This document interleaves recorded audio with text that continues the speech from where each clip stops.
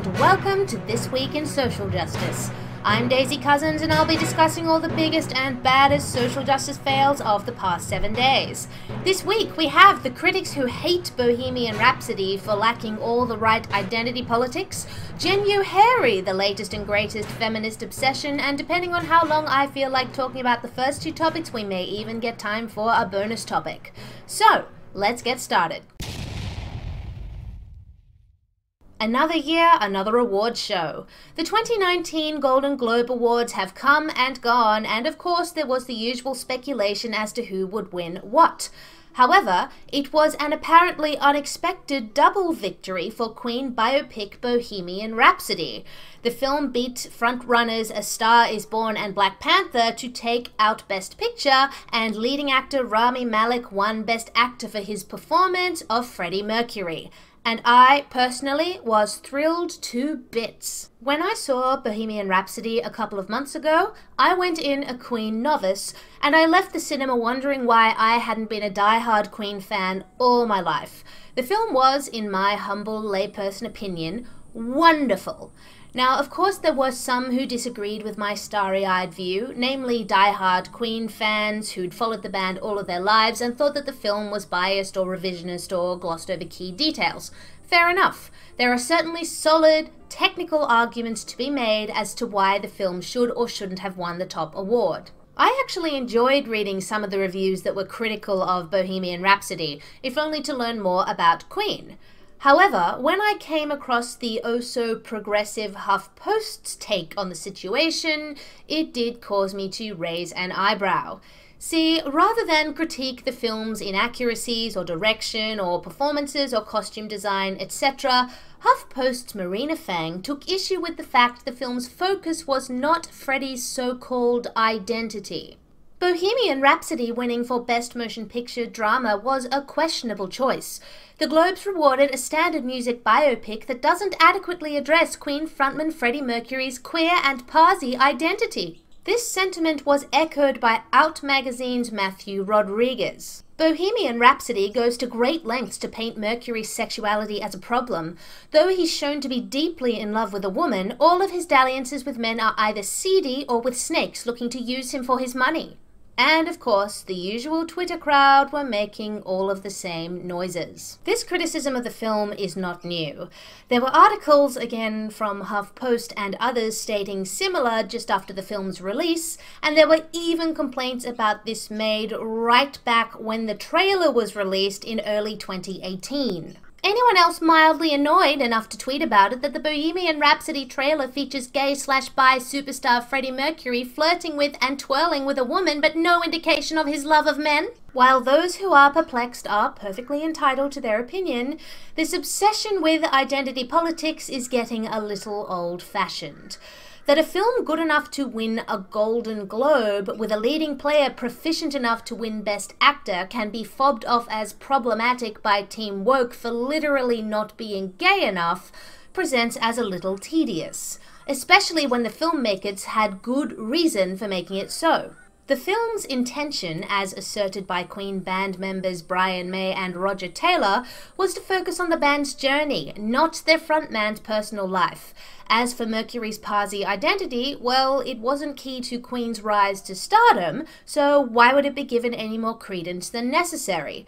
The film these Team Woke critics were salivating for would have been entitled Freddie Mercury: A Life, not Bohemian Rhapsody. In addition, presenting Mercury's sexuality as the centerpiece of the film would have been historically inaccurate.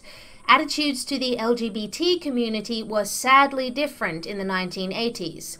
According to Queen biographer Leslie Ann Jones, Queen's management spent decades trying to convince the world that Freddie was heterosexual while he was alive, but then conceded to his homosexuality after he had died.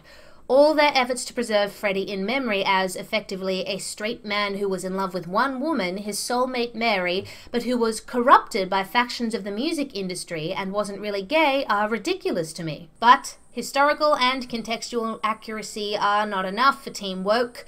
They would sooner alter the perception of history than have their preferred progressive narrative temporarily out of the spotlight.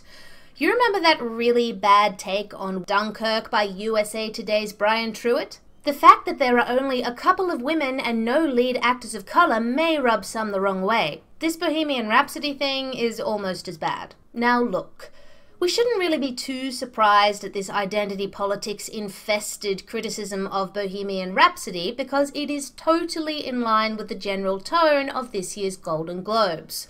Much fuss was made of Crazy Rich Asians and Black Panther, not because they were terrific films, but because of their largely non-white casts. Which is a terrible shame because in the case of Crazy Rich Asians, I haven't seen Black Panther, I absolutely loved it because it was a crackin' good film.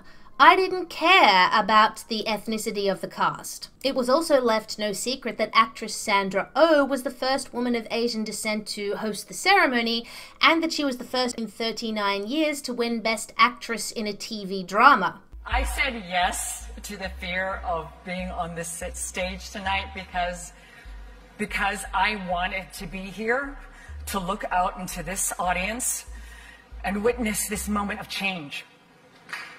And I'm not fooling myself. I'm not fooling myself.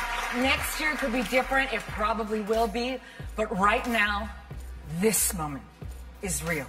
How ironic then that Rami Malek, whose parents are Egyptian, was not met with the same diversity accolades when he won his award. Evidently, if you do not 100% fit the Team Woke narrative, you don't get any sort of credit, no matter how brilliant you are. Huge, massive social justice fail on this one. It's only January and already we are seeing the latest and greatest feminist obsession of 2019. Welcome to Januhairy, when women all over the world are ditching the razors and letting their body hair grow wild and free for all to see. I'm talking armpits, legs, and everywhere in between. So why are they doing it? Well, nobody's really sure. See, this removal of body hair thing is being presented as a kind of sticking it to patriarchal standards because apparently women are forced to remove all of their body hair from the neck down lest they attract the disapproval of men. Now, 30 years ago, this was true. Women were very much held to a standard of beauty with not a lot of wiggle room. So back then, a woman growing out her body hair was, in fact, an act of rebellion. But the thing is, feminists have already won that culture war. They won it decades ago. Nowadays, no one cares.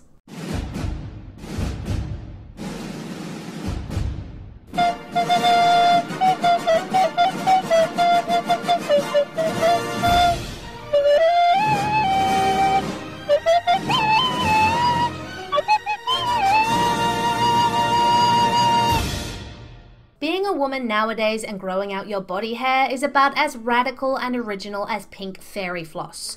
Go to any university campus or inner city coffee bar and you'll find plenty of hairy-pitted ladies sipping lattes while manspreading and talking loudly about how much they hate Donald Trump.